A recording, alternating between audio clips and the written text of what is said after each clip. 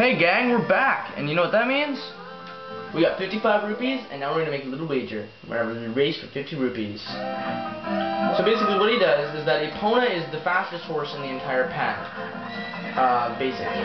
So what you gotta do is beat this guy in a race. And when you beat him in a race, you get the 50 rupees, plus you get the chance to win Epona. Now, to win Epona, you have to beat him again after you beat him this first time. But he makes it harder. He flips out to shoot. The Great Ganondorf found out. If the Great Ganondorf found out about this humiliation, hey, how about if you win, you can keep that horse. So what he does is he basically goes all out, and he's like, let's go. And basically it's the exact same thing. So you have to race him twice. And basically the important thing is to not use that last carrot, because then you actually basically end up killing yourself. Because you end up getting a huge drop in speed.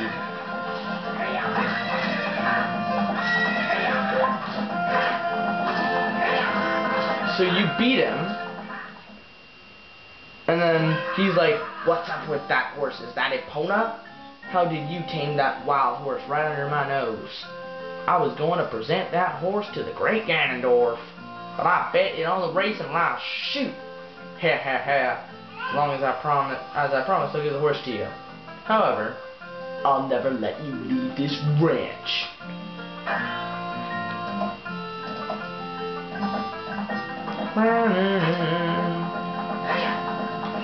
So what you do is you just jump over this fence and you get this epic cutscene.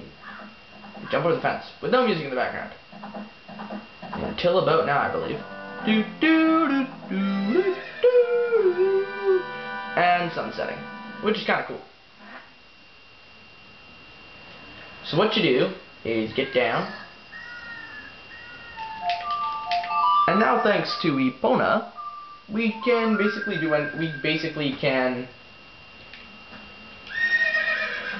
well, basically, with Epona, she makes running across all of Hyrule Field way faster. And because of this, we have a lot of speed.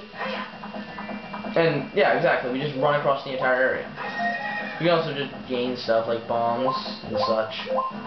So what we're going to do is we're actually going to go to, like the guy said, to what Sheik said, to the forest.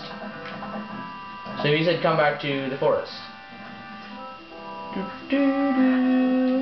Basically, that place, the Sacred Meadow, was where the Forest Temple was, as me and Sharon said earlier. So what we're going to do is we come in, and we realize that Kokiri Village, or Kokiri Forest, is filled with monsters. Just for no apparent reason, it's just filled with monsters. So what we do is we run up here and evade all the monsters and be a total jerk about it. You know, ironically, we have not killed a single thing yet with the Master Sword.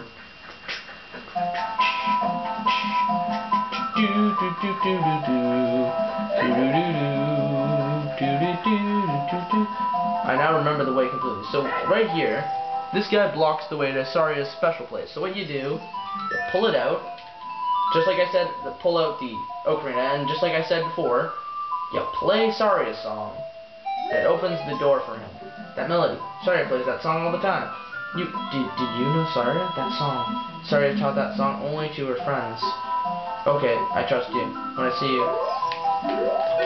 I remember him. I think he's talking about Link. Might feel bad because Link went away. I don't know. I don't know those feelings. No, this is not the right way. So this must be the right way. By the process of elimination, this is the right way. So what we're gonna do